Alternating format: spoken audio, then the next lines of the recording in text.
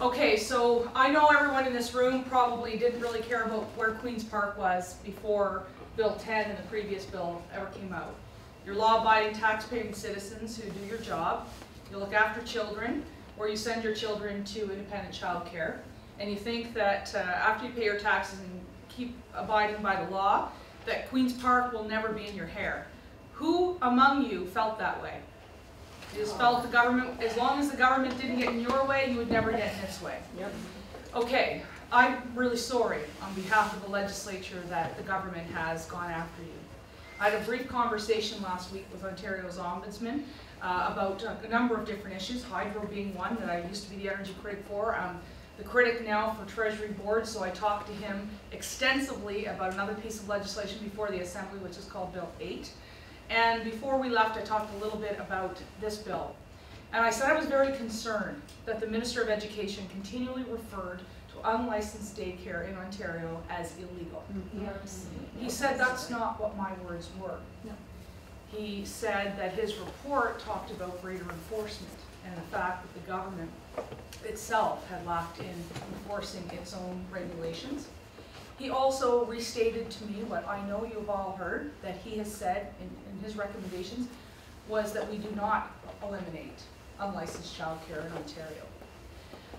What's happened in the last couple of days is we put forward, and we had hoped right up until question period today, that the government would allow us to travel the bill.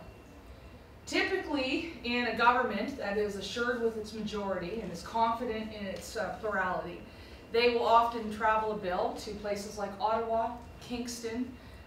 They will go up north to Sudbury or North Bay, and then they'll pick up something in southwestern Ontario 401. Now for you folks, it might be a bit easier to get to downtown Toronto than it is for the people I represent in Ottawa. But I recognize that even for all of you from Burlington and from Oakville and from Brampton and Mississauga, that you're looking after children all day. That the parents that you're looking after their kids for are also working all day. And it would be very difficult for you to make the deputation at Queen's Park. So we're going to try and make sure that there's evening sittings at this point in time. But it was rejected to travel. I'm really sorry about that because at the end of the day, you expect that your government is going to listen to you. This really isn't a partisan issue. In fact, I bet you some of you didn't maybe vote in the last election. Maybe some of you chose a different political party than mine. And that's okay too, that's democracy. But when democracy fails is when it stops listening to the people that sent them to Queen's Park. And why I'm really happy I'm here tonight in Oakville is because you have a cabinet minister, a Liberal cabinet minister, who you need to contact tomorrow and tell Kevin Flynn that in no way, shape, or form can he proceed this way by running roughshod over ladies and gentlemen in his riding who are vulnerable. You won't listen. You got to keep it up, guys. You got to keep it up. And in Brampton, you have 4 MPPs in Brampton. You got to get back on the phone with them. Okay, they're senior members of the government at Mississauga. In fact, call all of Peel Region.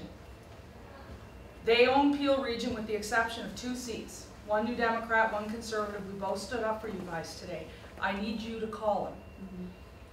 And from Burlington, they have a brand new MPP. This Eleanor McMahon said she would be a big, strong voice for the people of Burlington.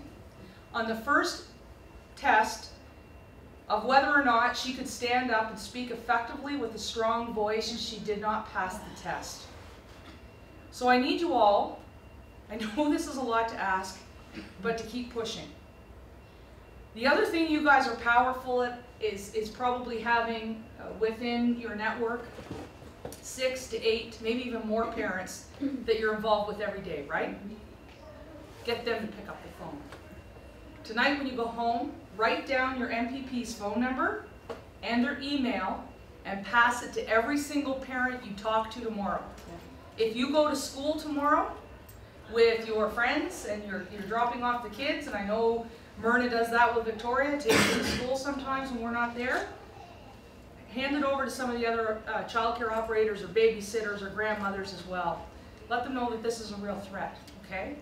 And let them know what you've been talking about, the 140,000 childcare spaces that are going to be lost. The fact that daycare and childcare in Ontario will see an increase of 30 to 40% in cost. Who can afford that with the price of gas and the price of hydro these days? I know even my husband and I couldn't. And you gotta let them know that this is going to impact high growth areas like Oakville, Burlington, Brampton, Mississauga, and southwest of Ottawa, and rural Ontario more than it will in major urban centers like downtown Toronto, downtown Ottawa. So I need you to do that.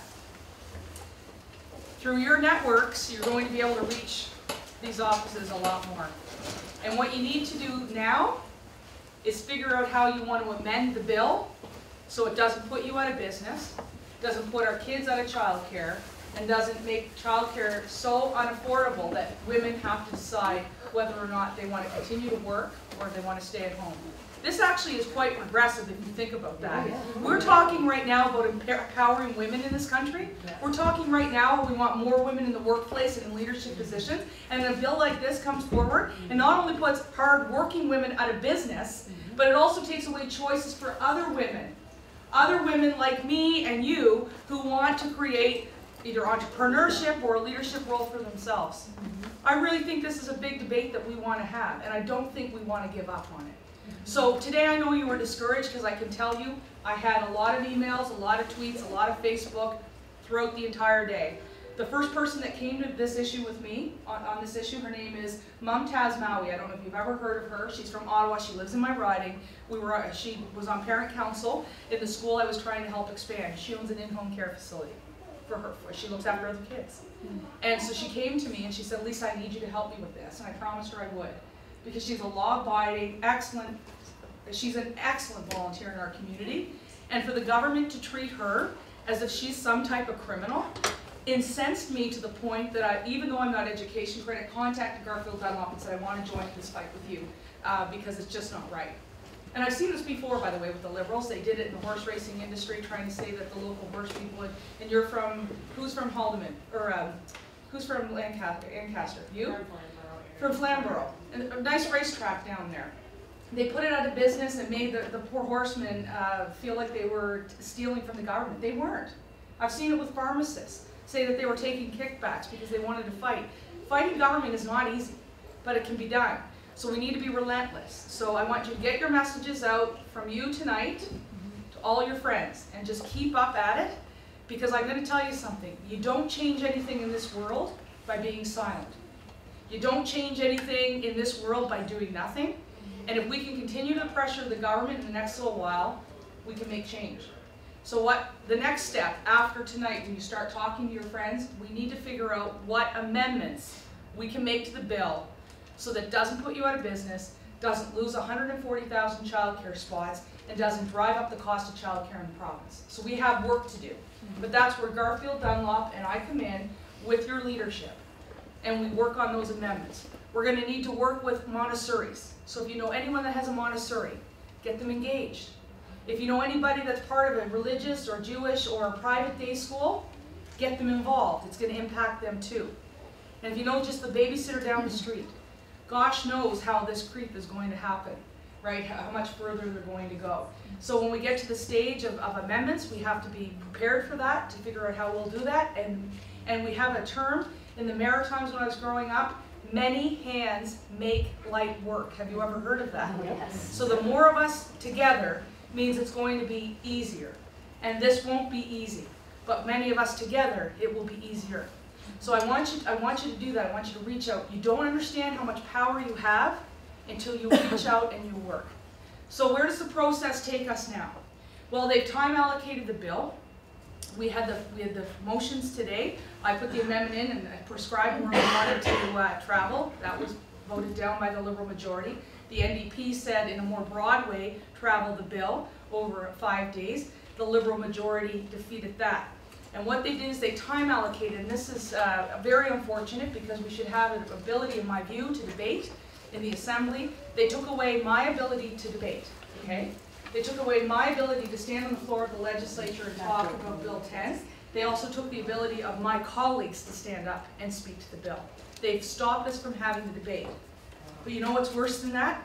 They stopped you from having your voice in your democratic institution that you pay for, that you send people to elect and be your voice at Queen's Park. And then what they did is they stifled the voices of Kevin Flynn, Elaine McMahon, Eleanor McMahon, sorry, and Ted McMeekin, who's a cabinet minister who needs to be held accountable. That's what they did, okay? Wow. That's what they did. How can they do that? Because they have a majority. Exactly. And the thing is, the minority exists to ensure that we stop the rule of the tyranny of the majority. And unfortunately today, we saw the government use its majority to shut down debate and shut down your voice. And when you talk to people tomorrow, I need you to communicate that. I really take this seriously. I've been sitting in the Ontario legislature for 9 years. I was one of the people who shut down the legislature when the single largest sales tax increase in Ontario's history, the HST, was brought in. Mm-hmm. We stopped the legislature from sitting for 3 days because we knew it was going to impact families like yours. But we were in opposition. And the government does have rights because they do have a mandate to carry on their agenda. But what they don't have a right to do is shut down your voice and mine. Mm-hmm. So the bigger the backlash, the more they're going to step back. So you need to do this. The key people you need to talk to, because I know you have people across the province. So I need you to talk to your own MPP because you are constituents. And by the way, when the Liberals stood up and voted, I would tell them that they were letting their constituents down. And I did it particularly to the people in the back row. Yeah. After you contact your MPP tomorrow, make another phone call to the constituency offices of Yasser Naqvi, who is the government House Leader, who decides when bills are debated and when they hit the floor of the Assembly. Call Premier Kathleen Wynne's Don Valley West office. Let them know how displeased you are. And third and finally, the person who's responsible for this and the one that is least willing to have a conversation on how to fix this bill, call the Guelph office of Liz Sandals. Let her know that you're going to be there on Sunday and you hope she shows up as well. I'll get you in a second. That's what you have to do. Now where do we go from here? The bill's going to be time allocated. I sent out an email yesterday and I'll be sending out another one today. There will be instructions on how to contact the clerk. Send a letter to the clerk. Have it read into the record. And if you can appear by phone, by video conference, or in person, show up and make a deputation at the committee, okay? But it's first come, first serve, so you need to do it quickly. I've applied. So apply immediately, and just keep doing that, keep doing that. So and if you don't know what email I'm talking about, maybe Jerry, you could put the email on the Facebook page, if you don't mind. And that's what I want you to do is I want you, and if you can't appear and they decline you because there's only so many spots, what I ask you to do is write your story. And I know you've already sent an email, probably to Liz Sandals or to me or to Garfield or to Andrea Horvath or something like that. Just take that, you can either expand it or send that same letter to the clerk, okay? That's how you're going to try and influence this. And then we'll have votes. There will be another sort of what we call clause by clause in the legislature, okay? That's when we take a piece of legislation and we take all the amendments that we're talking about right now and we debate those and we vote on those. So when we get those and we figure out what those amendments are, that's when you contact all the members of the committee. And I believe that that's already out there on the Facebook page. What you want to do is then contact them and just be rational with them. And see, this is no childcare. The government has no plan to find another 140,000 childcare spots, do they? They have no plan to look after our children. Maybe that's what they want. I sure as heck don't want Kathleen Wynne and Liz Sandals looking after my daughter. What about you? Well, they can't even run the province. Why could they can take my daughter to school for crying out loud? But you know, so that's the process. Once that's all done, there's something called third reading, and that's when we get to debate. But then that's when I lament what has been put forward, and that's when the government says what they're doing is the right thing. So by the third reading, there's no chance to change legislation. The best we can hope for is looking at something called regulation. So that's what the process is. That's where we're at. We're at a very serious stage in this fight. And I know you guys have a vast network, and by the way, I applaud you because you're all independent operators. Some of you probably didn't know each other a year ago. Some of you probably didn't know each other until you showed up here tonight. But now you're a network. Look around. You're pretty strong. And by the way, hell hath no fury like a woman scorned. So FYI, make way for mummy is what I said in Ottawa when I recently spoke at the event. So, you're going to need to be active. You're going to be very tired by the end of this. I can't promise victory, but I can tell you one thing. You will be heard, and we need to ensure that you're heard. So that's all up to you, but I'm going to continue to do my job on the floor of the Assembly, and Garfield's going to continue to do his job on the floor of the Assembly. So effectively, it boils down to this. Network. Network with other people like you across the province and in your community, even if they're in a Montessori or private or religious day school. Even the licensed daycare operators, the Association of Daycare Operators of Ontario, oppose this bill. Reach out to them. Many hands make light work. 2, contact your local MPP by phone, and then make sure you contact the 3 I mentioned, the Minister, the Premier, and the House Leader. And 3rd, get your name on the list to speak as deputants for this bill. And that means if you have friends that are in such, make sure they call too. Because what's going to end up happening is if you look organized, you look fierce, they may back down. I can't promise that. I don't expect they will. But the fiercer you come out, I think the better we are prepared.